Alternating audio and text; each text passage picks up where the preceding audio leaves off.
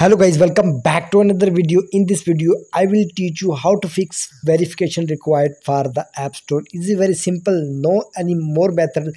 Two simple ways for fix this problem.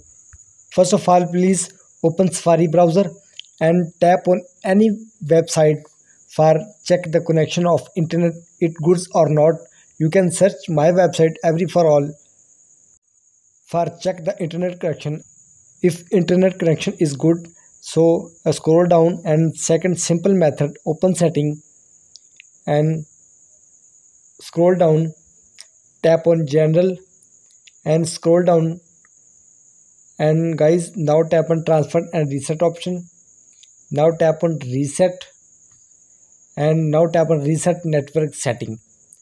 Guys, now tap on it and you can see here this will delete all network setting, returning them ID factory default.